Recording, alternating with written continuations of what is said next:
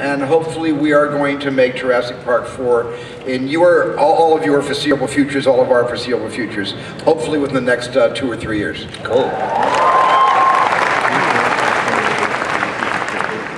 Hello, I have to make this really quick. Thank you, Peter Jackson, for your work on Lord of the Rings. It's my favorite film trilogy, so thank you so much. Same thing to Steven Spielberg, thank you so much for your films. My question is, what made you film The Secret of the Unicorn as opposed to the other Adventures Tintin books such as Tintin the Picaro's Flight 714 or The Calculus Affair?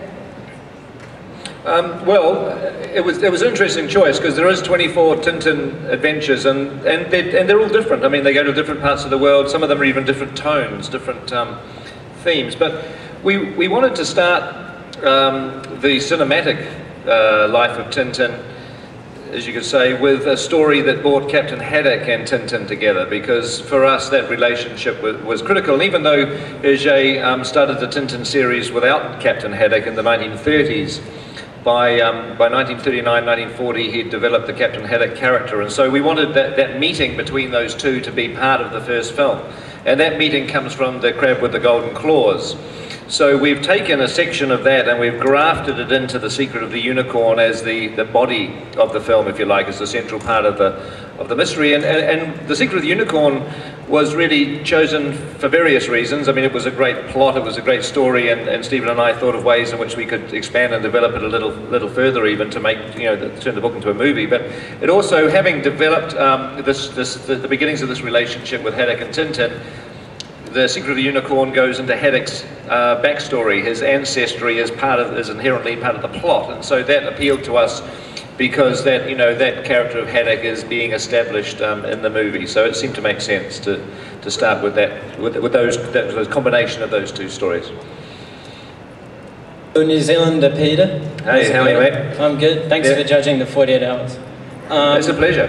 My question was, this is for both of you, what do you think makes a great short film? What do you look for in young filmmakers' work and that sort of thing? Well, I look at a lot of short films every year.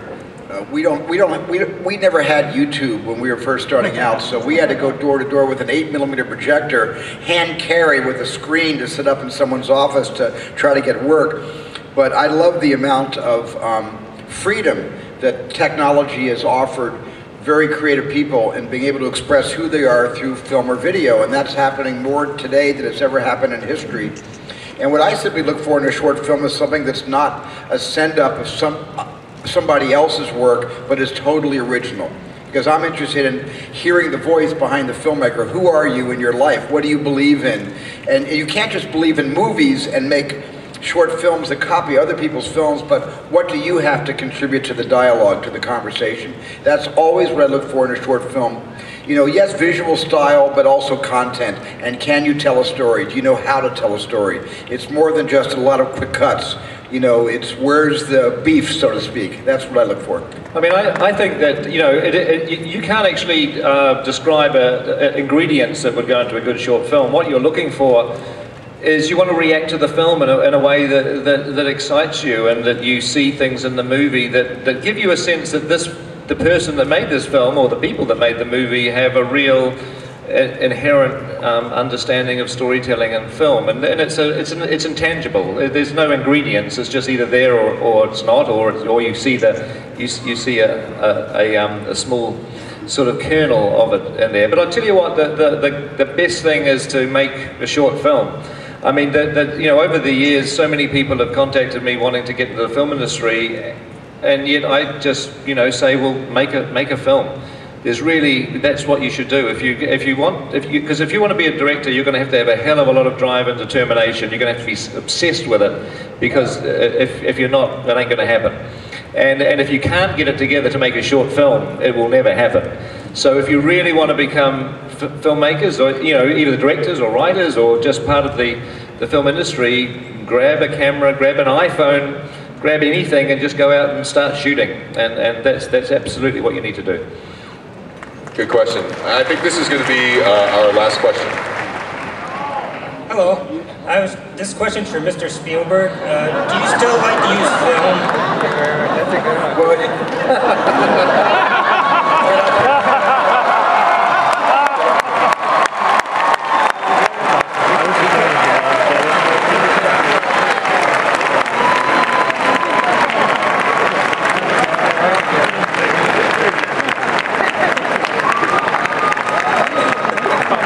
And Peter Jackson is going to photograph this. So you, sir, are the luckiest man on the planet.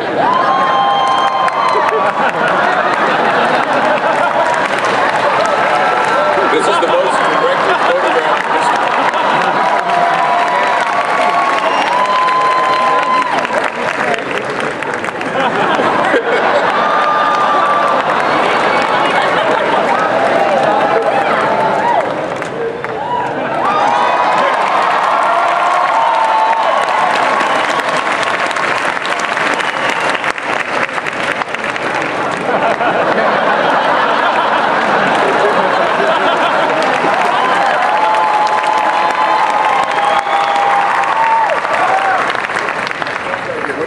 I just want to know if you still use film. I've used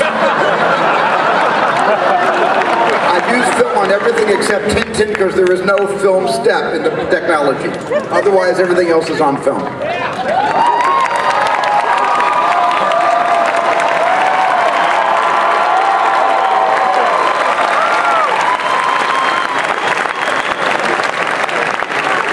Okay, that was cool.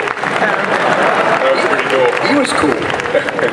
You know, we all come to Comic-Con to celebrate Hollywood magic. And when you guys think Hollywood magic, you think Peter Jackson and you think Steven Spielberg. Ladies and gentlemen, Peter Jackson.